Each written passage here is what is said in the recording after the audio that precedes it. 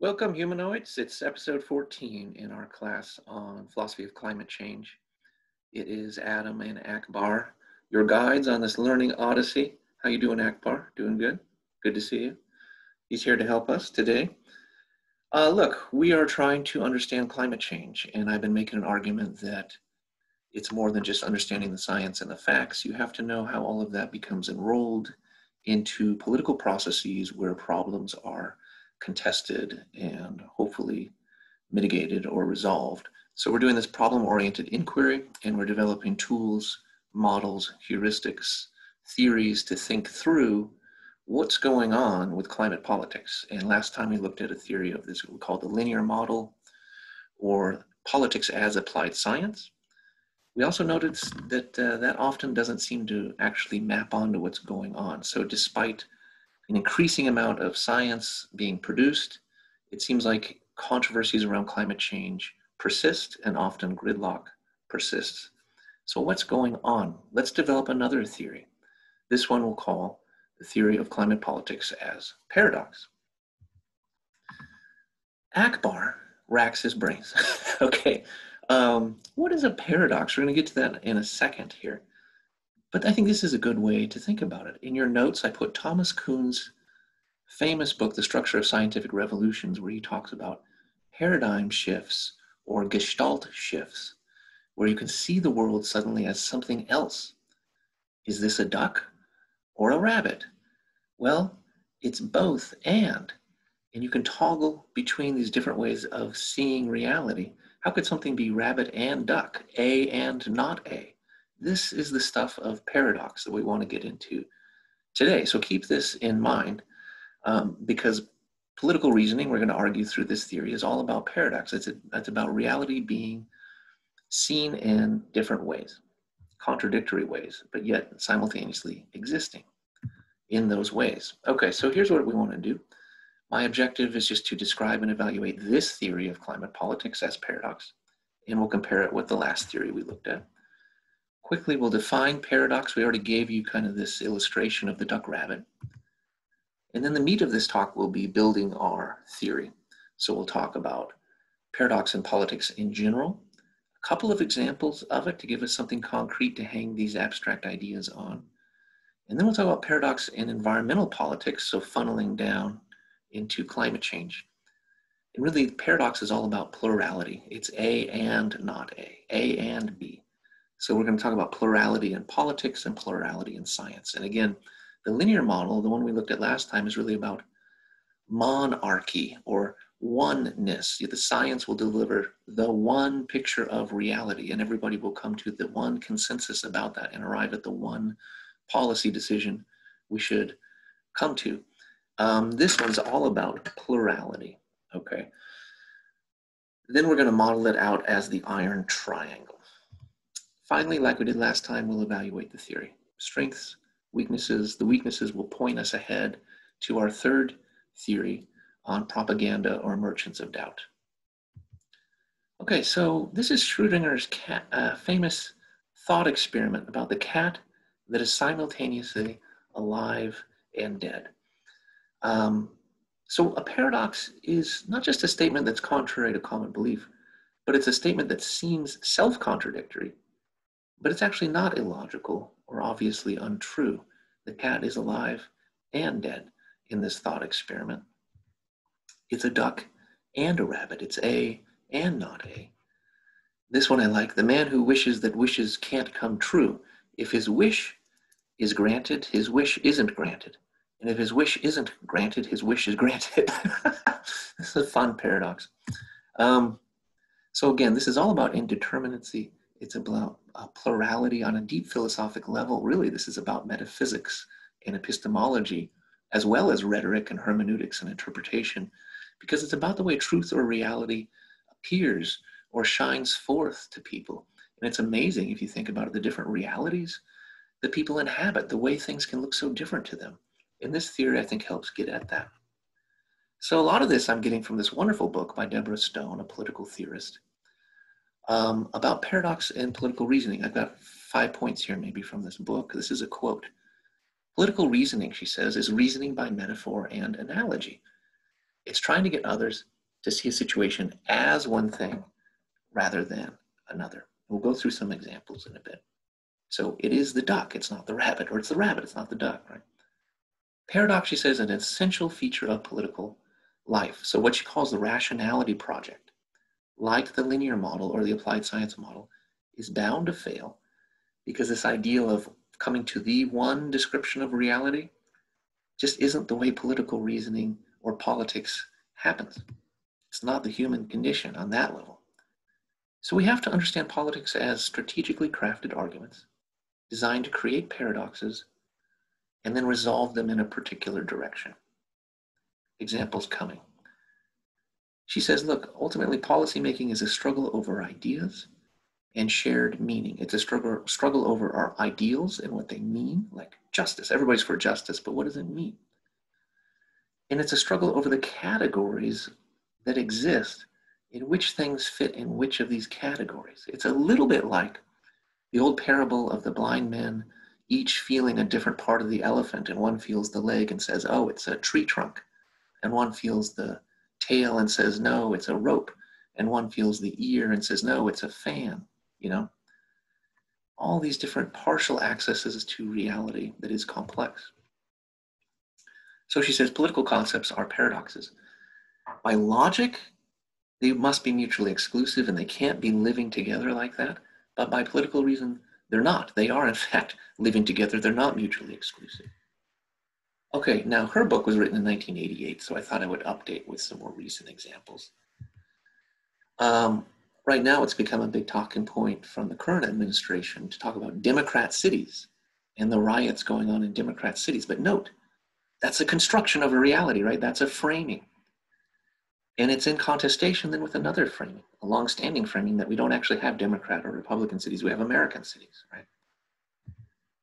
What's going on with police brutality? Structural, systemic racism, or just bad apples, right? These are different ways of framing reality that become then contested. And key here, both sides can marshal evidence, arguments, science even, scientific studies, to support their way of framing reality, right? Guns are important for self-defense. Guns are dangerous and actually are counterproductive for self-defense. Which one? What does law and order actually mean? This is a phrase being used a lot. Many sides on the political spectrum want to use it, but they're going to frame it and construct it in different ways.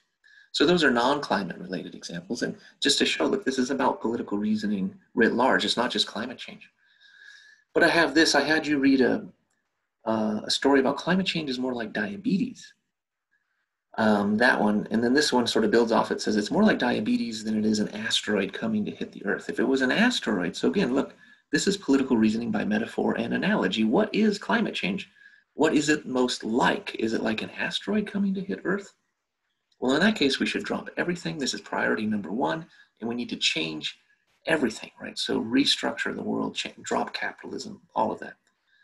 Or is it more like diabetes? Look, it's chronic and it's a serious problem, but it's manageable, and we can work through it with incremental tweaks to existing structures. And after all, that's all we can do anyways, right? So this captures a lot of the debate in the climate arena. And it's a debate about what is climate change? What's the best metaphor that we can use? And so they want to construct this metaphor and then resolve things along their way of thinking. Okay, now let's keep going into environmental politics. This is another great book that helps me develop this theory. Environmental issues are complex, so just start there. We know that with climate change, right?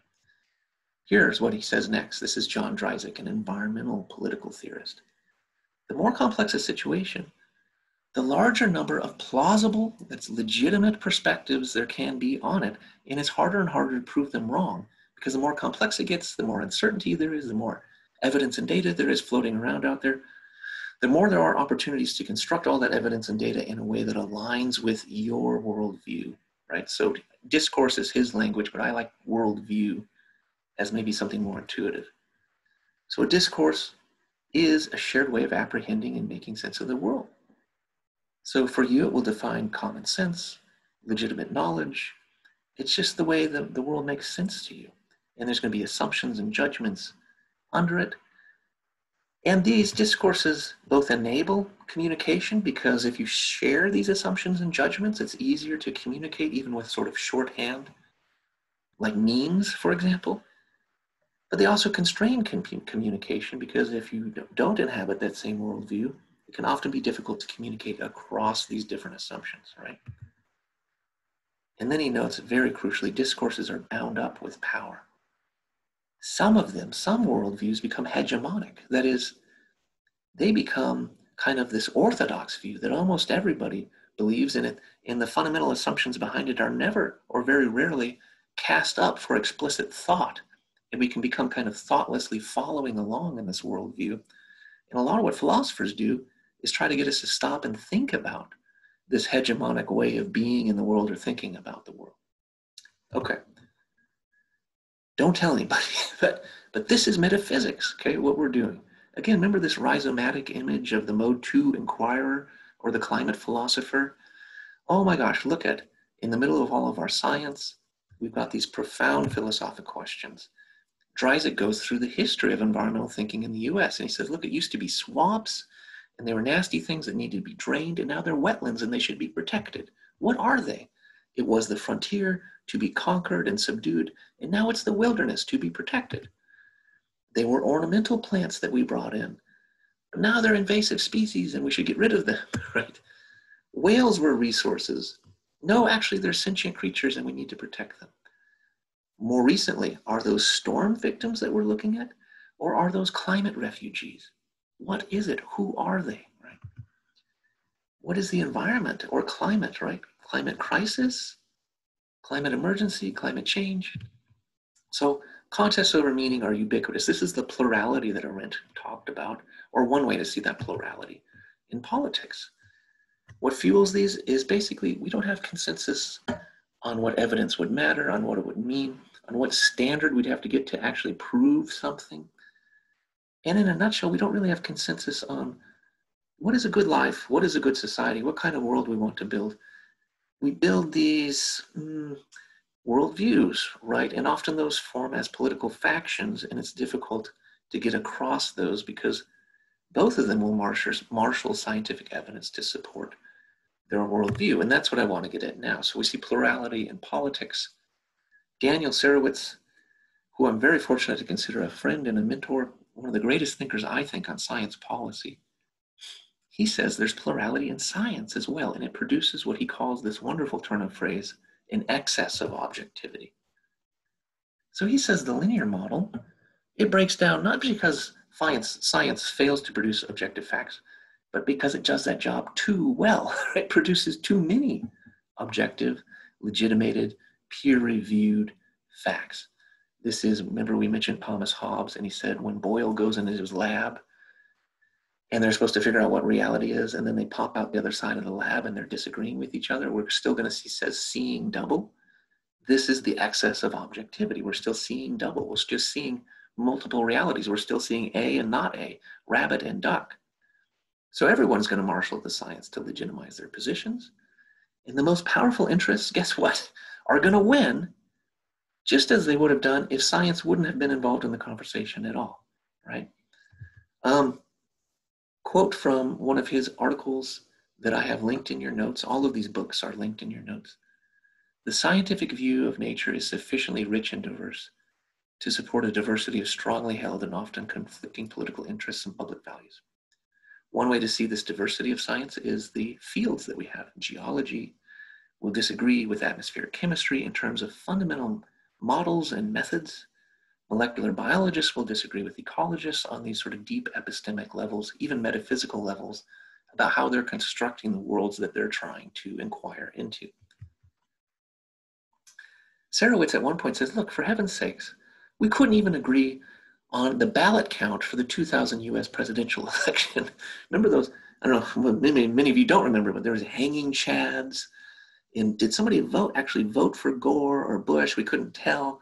So if we can't actually even count ballots, how are we supposed to come to agreement on something infinitely more complex like climate change? That's one way to see this. So Sarowitz, ultimately, he's a geologist. He says, we should ditch the linear models physics or lab-based view of science, where you parameterize everything, box it out, and control it. He says that's just not true to the kind of reality we have in our political lives. The scientific view we need is more geological or a field science view. Now, keep this in mind. This quote, he says, look, the problem is not one of good science versus bad, or sound science versus junk science. The problem is nature can be viewed through many lenses. Just keep that in mind, because next time we're going to look at a theory that says, no, the problem is precisely good versus bad science. And the problem is precisely that junk science is displacing the sound science. Okay. Now, let's put our theory into one slide.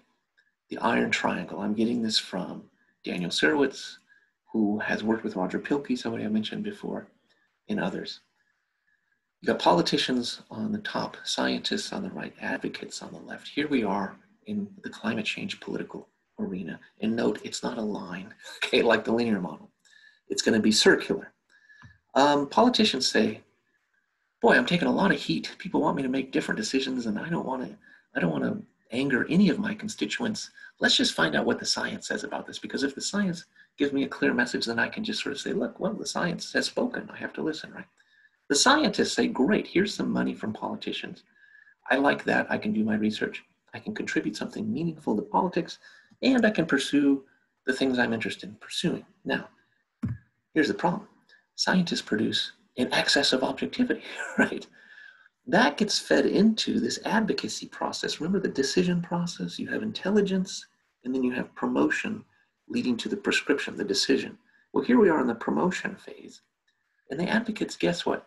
They can look at all this diversity of scientific studies and findings, not to mention all of the uncertainties and the uncertainties about the uncertainties. And they can build a science-based narrative to suit their foregone conclusion, to suit their worldview.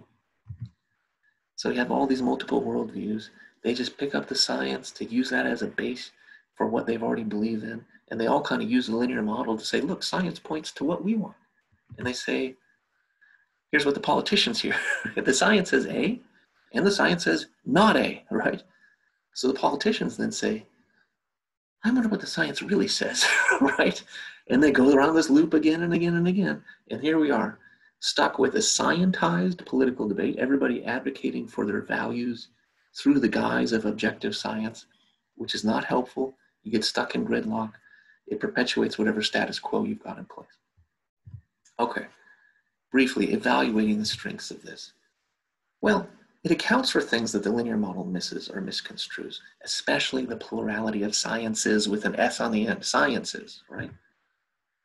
It offers a more realistic role for science, or roles for science, okay? Not predictive certainty that's going to be an irrefutable basis for action. That's just asking too much of science. But science can alert us to problems.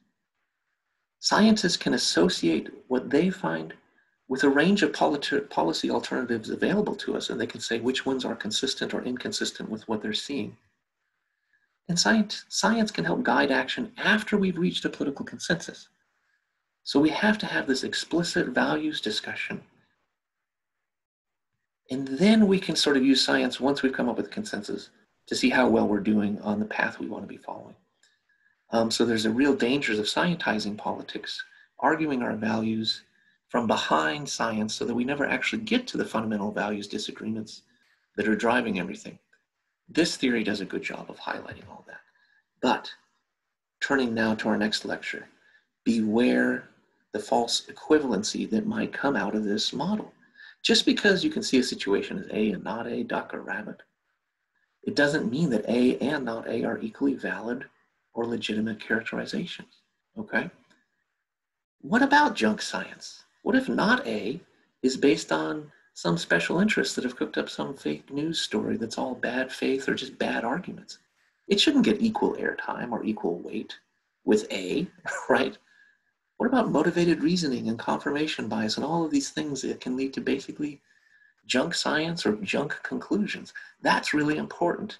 And this model tends to just set that to the side, so that's not really what's going on. Well, sometimes that's really what's going on. I mean, here's an example from recent times when I'm recording this.